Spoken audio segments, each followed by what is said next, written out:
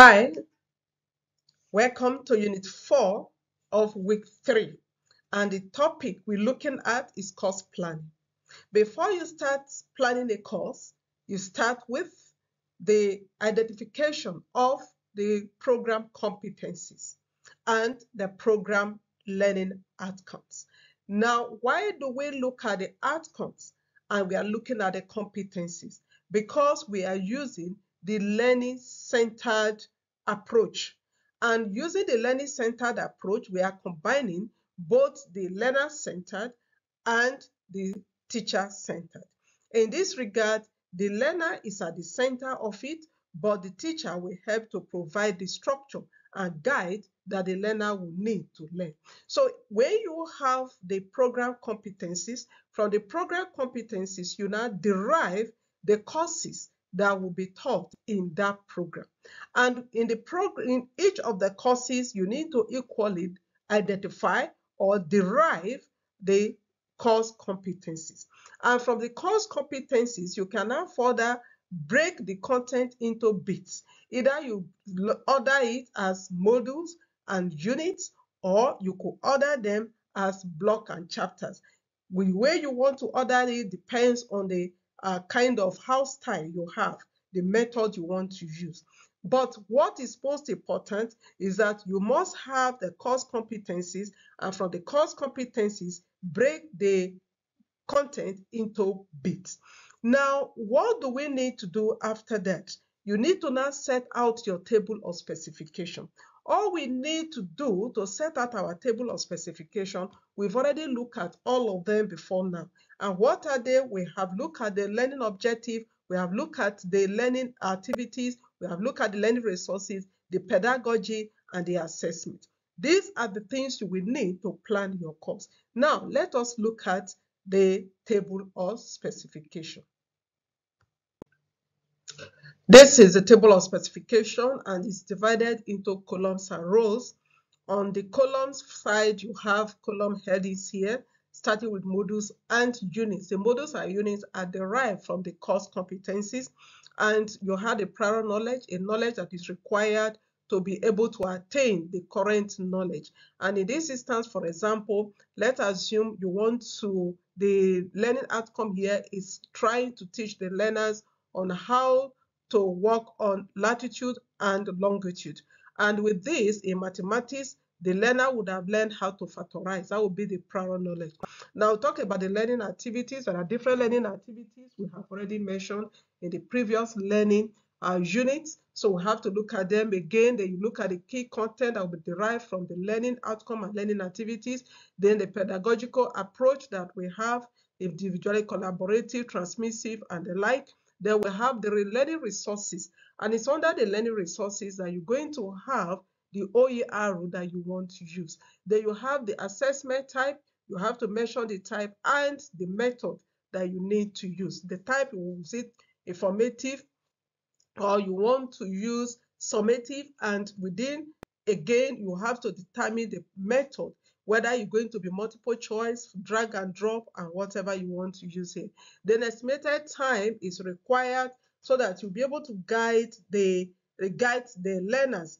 Here again is where you determine the workload of learners, because if the time that the learner needs to spend is much, it could affect the assimilation level of that learner. So the workload here is quite important. So you have to calculate the timing. It will not be too much for them to use, and it will not be too low as well.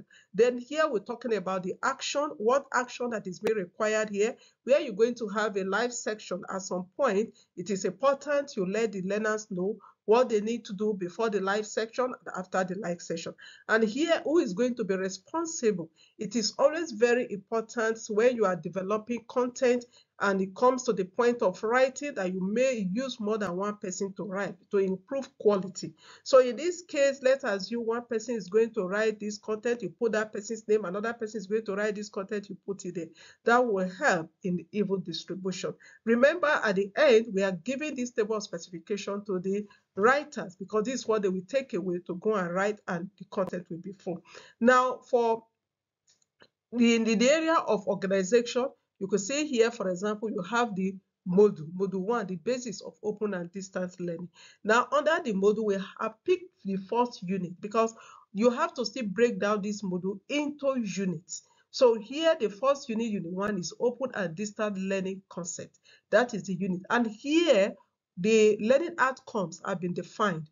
The learning outcomes you will have by the end of this unit, you will be able to define open and distance learning.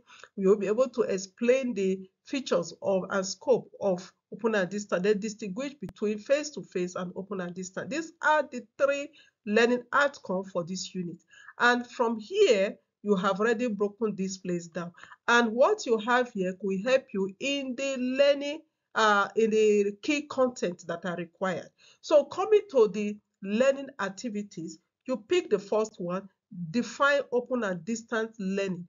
What activity will be required for the learner to have that mastery of this? What activity will be required here for this person to have the mastery of this? So you have to identify the activity based on the different activities we have mentioned. Then from there, you draw the key content. And like I did mention, from this particular place, because I've already broken this down, it will help you derive the key content working with the learning outcome and the activities. We look at what key content will come up in this area, because depending on the activity you want to do here, align it with the learning content, then come up with key concepts that will help you structure the content as you walk along. Then the pedagogy, what pedagogy will be best fit? Maybe for this area you want to use transmissive. You have a video you have recorded, or you have a test you want to give to them to read about open and distance learning. Now you come here, the resources. What resources will they require? Now remember all the resources we've talked about. Then what kind of assessment are you going to give here? Sometimes maybe you want to use informative assessment, and you want to use self-assessment exercises. Now let us know the method. Is it that you want to do drag and drop, or you want to use multiple choice? How many? 1 multiple choice on this, put it here. And here, the time that you are estimating, you put the time in here. At the end, all the timing will be summed up to know what will be required, the total time that will be required for the course. And the same thing goes in here. Would there be anything that anyone you know, nothing will come in from there? For example, what is required to be done before and after? You can skip it. Maybe you can pull all of them together at some point. So this is the table of specification, and it is very important while working on online learning. 5 steps has been identified for course planning. The last step, which is the table of specification, is a powerful tool for content creation. And in this regard, the table of specification gives direction to what is required in the course before writing commences. The table of specification is what is handed over to the course writers to begin their writing, and it gives direction on what they need to do specifically. The table of specification is a good tool that is used when you are to plan your course, and at the same time, it helps the writer to coordinate what they need to write. So it's a powerful tool, and it guides the writing such a way that it will help the learner to get the content that is required. With this, I say thank you for listening.